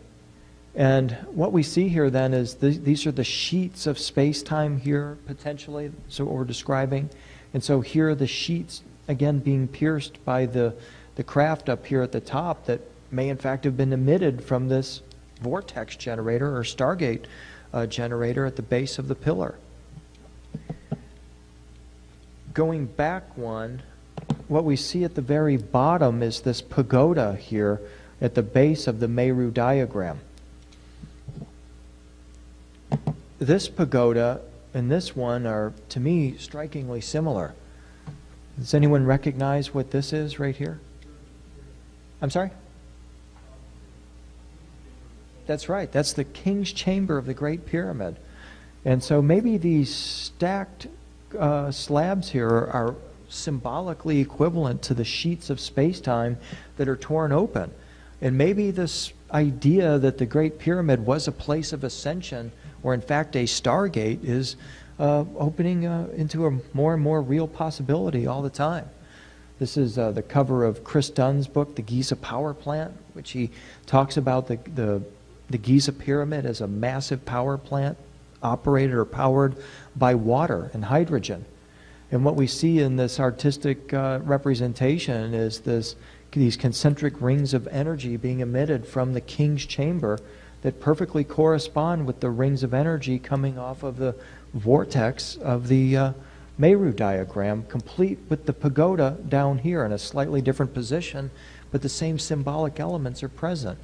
And I think that there's an interesting correspondence being suggested between these two diagrams. A couple of years ago, I hired a digital artist named Jack Andrews to render this two-dimensional image in 3D for us. And this is what he came up with. This is what the platform of or the base of the Meru diagram looks like rendered in 3D. And I did sort of a double blind with Jack when I asked him to do this for us. I didn't tell him what he was working on. I just said, Jack, give me a very accurate or reliable, well, not really reliable, but don't tweak this a lot. Just tell me what this would actually look like in 3D. And this is what he sent back, and it was driving him crazy because he wanted to know, what do you got me working on? This is really intriguing. And I just told him, I'll tell you when you're finished. And so I think that it's fairly remarkable that you can take a 2nd century drawing and render it in 3D using a computer and come up with something that is so profoundly technological appearing. Here's the very top of it. Jack said it gave him a lot of difficulty trying to render this in 3D. He couldn't figure out what this cone actually was. But what I think it is the same snow cone or cone that Sitchin thinks is the Shemcraft of the Anunnaki. And I think that what ultimately the Shemcraft of the Anunnaki is not a Apollo command module. I think it's actually a warp craft. We noticed something very interesting that Sitchin omitted from his drawing is that there was a pillar that was placed underground underneath this cone-shaped object. And the pillar that's placed underneath the ground is actually this right here, which is none other than the pillar of Osiris, which is potentially some kind of a particle accelerator, a device the Egyptians said could drill holes in space.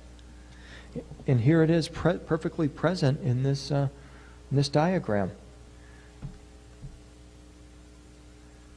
Back to Jack's drawing of the apex of the Meru diagram. I think that, again, what we're actually seeing in the 2nd century diagram is a warp craft being spit out of a Stargate. And that, in fact, the apex of that diagram and this warp craft designed by NASA, or proposed by NASA, are actually describing the same thing. And so when we see Inanna standing in front of this Mer device that's mounted to the Tower of Babel, the Tower of Babel is the gate. It's the particle accelerator. And what she's witnessing here is this device right here. And this pine cone shaped object at the top here is this right here. And what it in fact is a warp craft.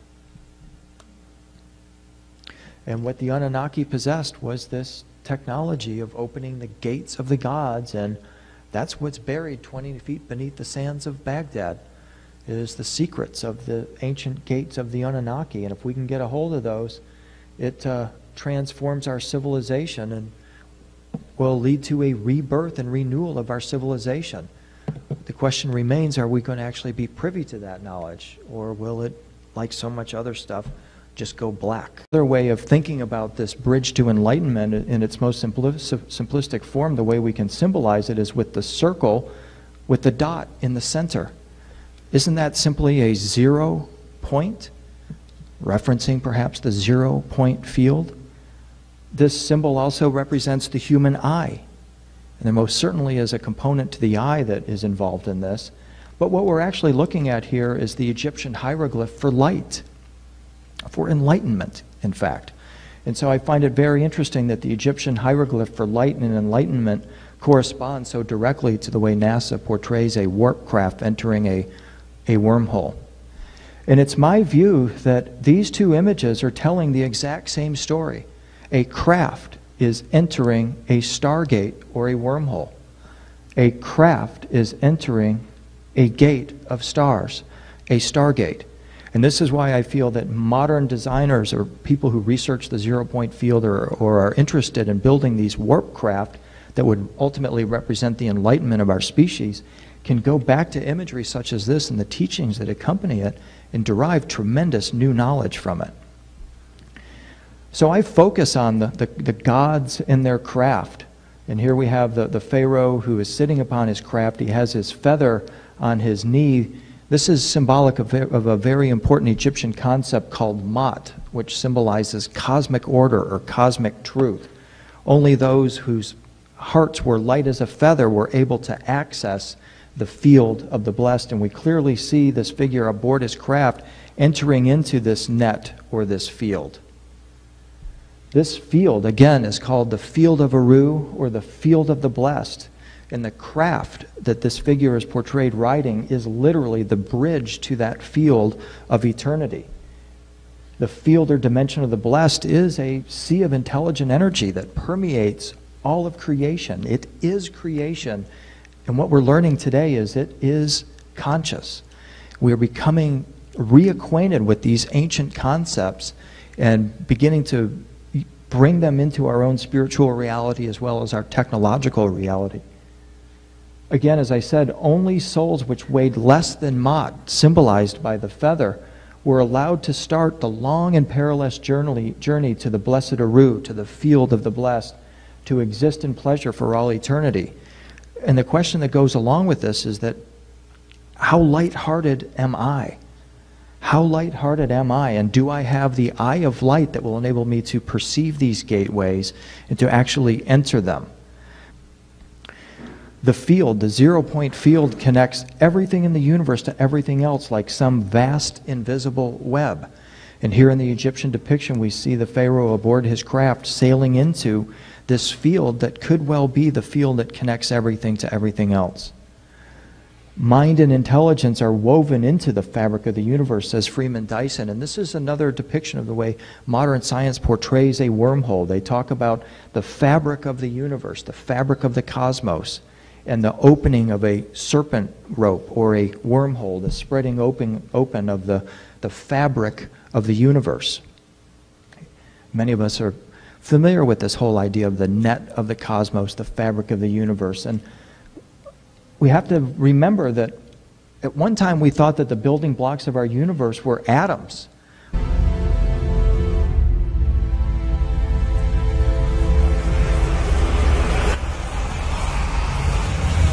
Wormhole. How does this correspondence come about?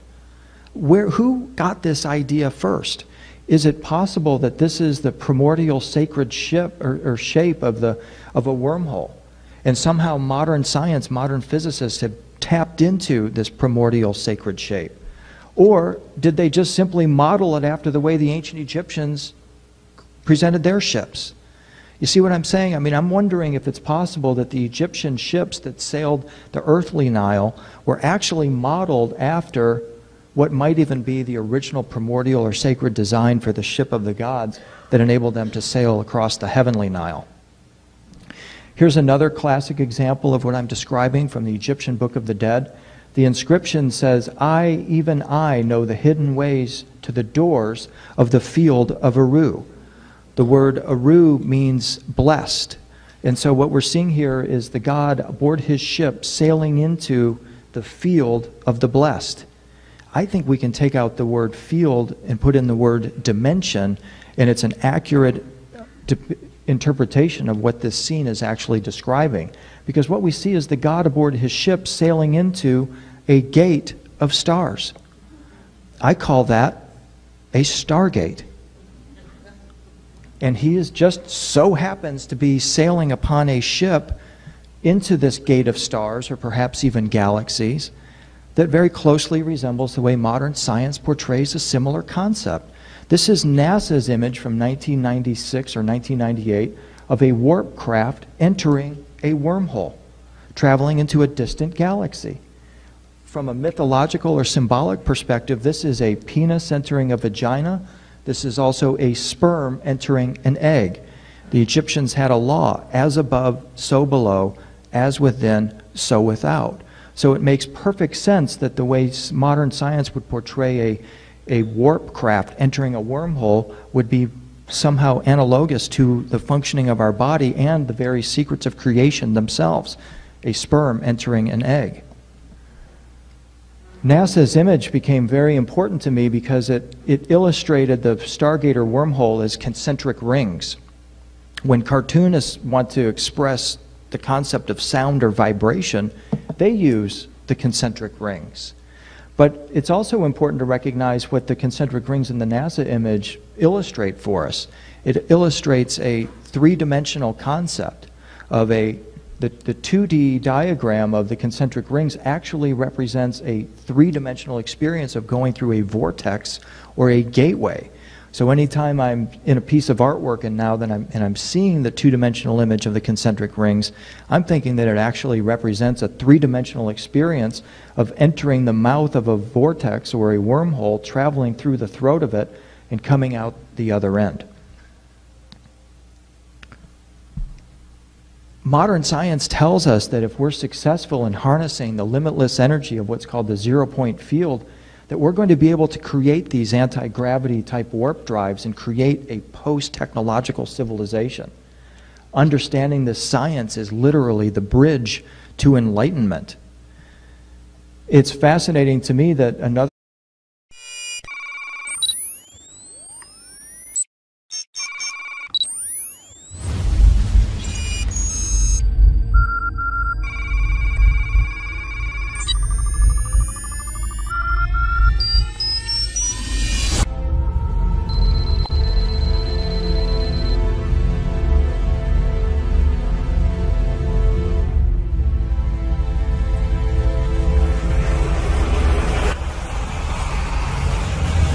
the pillar of Osiris. Osiris, of course, is the Egyptian god of resurrection. He's called the Lord of Eternity, the Lord of the Nether world. In fact, J.M. Barrie's story Peter Pan is inspired by the story of Osiris. Osiris being the king of Netherland, and J.M. Barrie's Peter Pan took everybody to Never Never Land, which is perhaps another dimensional world.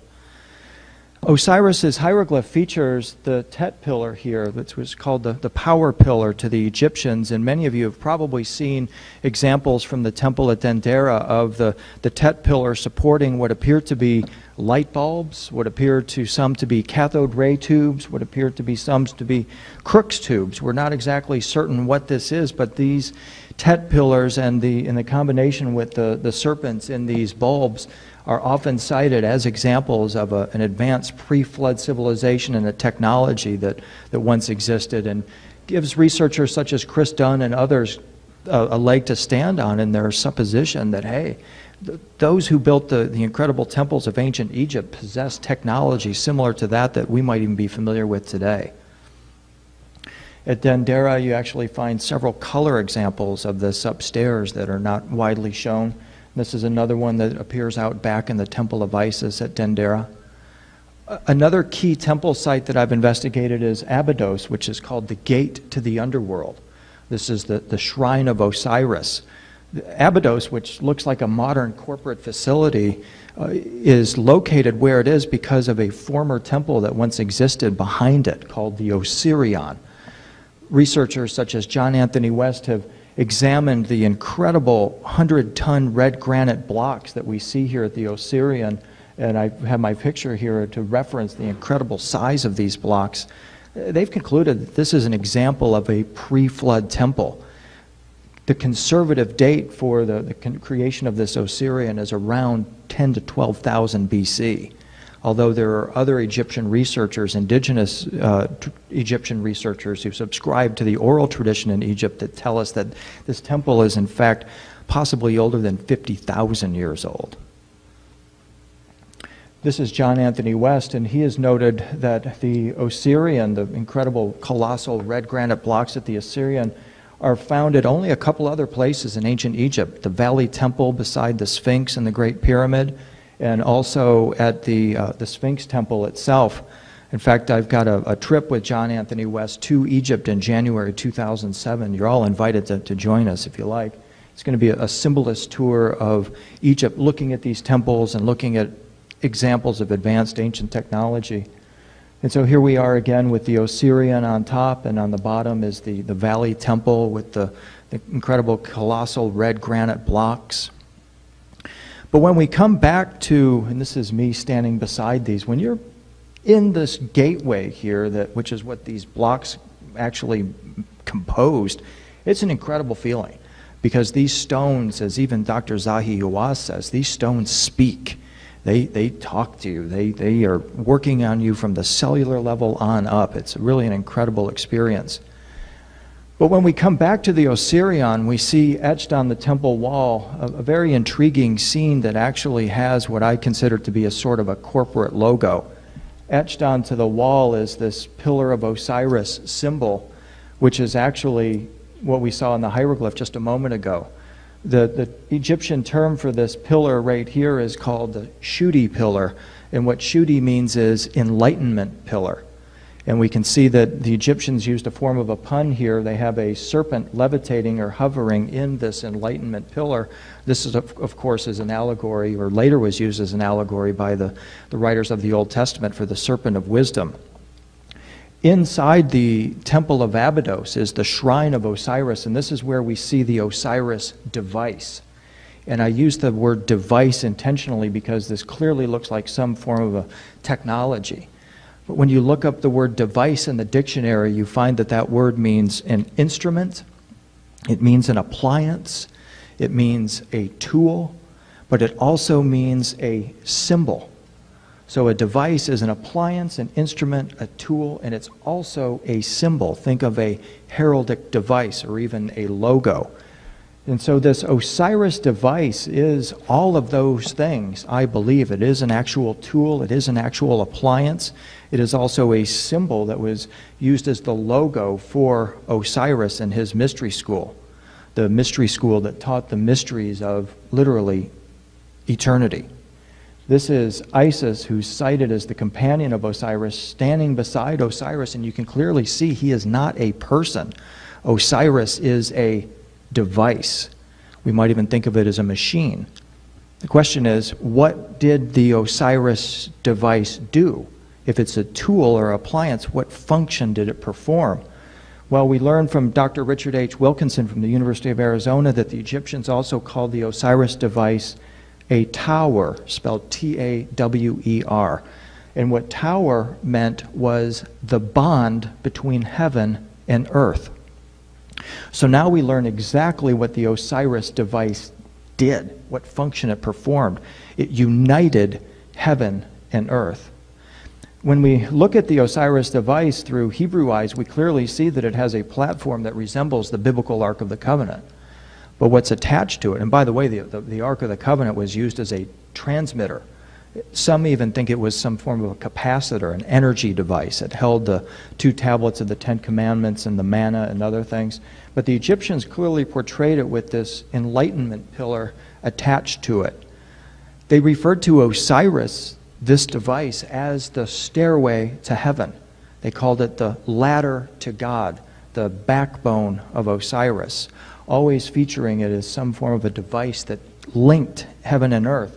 And when we look at a depiction such as this, a color representation by my artistic collaborator, Mr. Dana Augustine, we see that they appear to be operating this device almost like they're drilling for oil, which isn't too wild of a speculation as it turns out. As I mentioned, part of my quest is to put mythology into the body. And when we apply the principles of the Osiris device, the bond between heaven and earth, we see that it perfectly matches the pattern of a meditating woman. We're all probably familiar with the 7 energy centers that dot the spine, and we count 1, 2, 3, 4, 5, 6, 7. All good children go to heaven. Indeed, I believe our body is an allegory or an analog of this device. Our human body is, in fact, the stairway to heaven that many of us are seeking. And by studying the Osiris device, this tool, this appliance, we can learn a tremendous amount about our body and how this link between heaven and earth is actually made. The connection that we want to make tonight with the Osiris device is that Egyptian myth and legend said that this device could drill holes in space. Today we call such holes in space stargates. And one of the things that I seek to do is to look at the human body as an interface between the earthly realm and the heavenly realms, as the gateway itself for our soul. Something very interesting and I think quite compelling happens when we go to the Temple of Hathor at Dendera, where they provide for us another example, another citation of the Osiris device. Here it is in a photograph I took off the temple wall, and this is a line drawing of this actual temple depiction here. And what we notice is that Isis and Nephthys are tending or operating the pillar. Here's the ark platform once again, but now we notice that something new has been added. They have added what is called the ship of the gods, also known as the bark of the millions of years. This is the ship that Osiris will ride into eternity, and they have clearly connected it with this Osiris device. Here it is in detail. But now what I want you to do is to compare the shape of that ship of eternity with the way modern science depicts a wormhole. And to me, there's a quite compelling comparison to be made here. And the question that I ask is it possible that what the ancient Egyptians are telling us is that the way that Osiris and the other Egyptian gods traveled into the stars for eternity was through stargates and wormholes? Now, to a traditional Egyptologist, that sounds absolutely ridiculous. In fact, to a modern technologist, that sounds crazy too.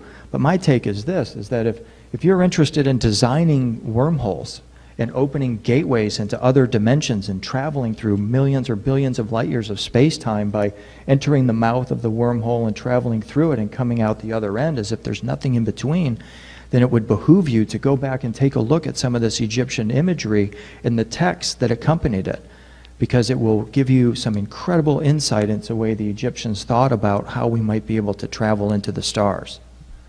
So again, when you consult Google, here is a traditional image of the way modern science portrays the wormhole.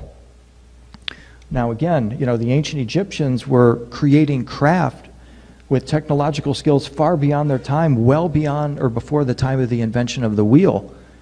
And it has even been suggested that these craft enabled them to cross the earthly oceans. And so again, it sounds absolutely crazy to